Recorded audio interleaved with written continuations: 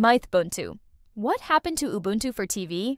Remember the days when turning your old PC into a home theater system was the pinnacle of tech savviness? Back in 2007, a project named Mythbuntu emerged, aiming to simplify this process by integrating the powerful MythTV software with Ubuntu's user-friendly interface. It promised to revolutionize home entertainment setups. But what happened to this promising venture? Let's dive into the story of Mythbuntu. What was Mythbuntu? Mythbuntu was an official flavor of Ubuntu Linux, specifically tailored to transform computers into dedicated home theater PCs, HTPCs.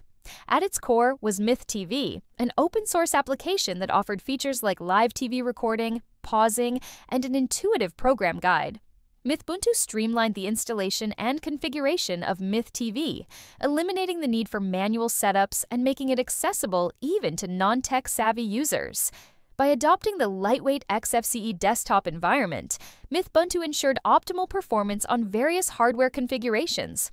It omitted unnecessary applications, focusing solely on media-centric functionalities. The inclusion of the Mythbuntu Control Center further simplified system configurations, allowing users to manage settings, install plugins, and update software with ease. Why was Mythbuntu special? During the late 2000s, streaming services were still in their infancy, and broadband internet wasn't as widespread. Mythbuntu filled a niche by offering seamless integration, combining Ubuntu's stability with MythTV's media capabilities. User-friendly setup, simplified installation processes catered to both beginners and advanced users. Customizability, options to configure systems as front-end, back-end, or combined setups. Community support. Being an official Ubuntu flavor meant regular updates and a supportive user community. For many, Mythbuntu was the go-to solution for building a reliable and efficient HTPC. The decline of Mythbuntu. Despite its initial success, Mythbuntu faced challenges that led to its discontinuation in 2016. Developer attrition. Over time, the development team dwindled from around 10 active contributors to just 2. Maintaining the project became unsustainable. Shift in media consumption. The rise of streaming platforms like Netflix and Hulu reduced the demand for personal DVR systems. Emergence of alternative solutions. Lightweight media center distributions like LibreELEC and OpenELEC, which boot directly into Kodi, offered plug-and-play solutions without the need for extensive configurations. Wikipedia hardware advancements.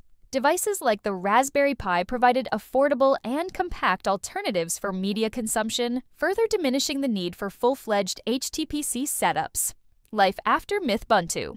While Mythbuntu as a distribution ceased to exist, its legacy lives on. MythTV continues. The core MythTV application remains active, with regular updates and a dedicated user base. Mythbuntu Control Panel. Users can still install MythTV on Ubuntu or its flavors using the Mythbuntu Control Panel, simplifying the setup process. Wikipedia +2 mythtv.org +2 mythtv.org +2 alternative media centers. Kodi, a versatile media player that supports various plugins and can integrate with PVR backends. Plex and Jellyfin offer user-friendly interfaces for streaming personal media libraries across devices. These alternatives ensure that users can still enjoy personalized media experiences tailored to their preferences. Is there still a place for HTPC Linux distros? In today's streaming-dominated landscape, the traditional HTPC might seem obsolete. However, for enthusiasts who value customization, tailoring media setups to specific needs. Privacy. Avoiding data collection prevalent in mainstream streaming services. Offline access. Maintaining local media libraries without relying on internet connectivity. HTPC Linux distributions still hold relevance. Projects like LibreELEC and MythTV cater to this niche, ensuring that the spirit of Mythbuntu endures. Mythbuntu may have faded into the annals of tech history, but its impact on home entertainment is undeniable.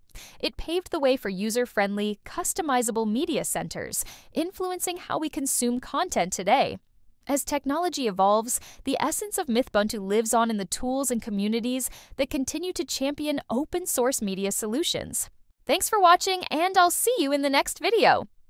Peace out, everybody, and don't forget I'll be posting videos daily without missing any day. So don't forget to like my content, share my content on all social media platforms so we can build a larger Linux community and conquer the world with love. And finally, don't forget to subscribe to my everyday content. Bye, have a wonderful day.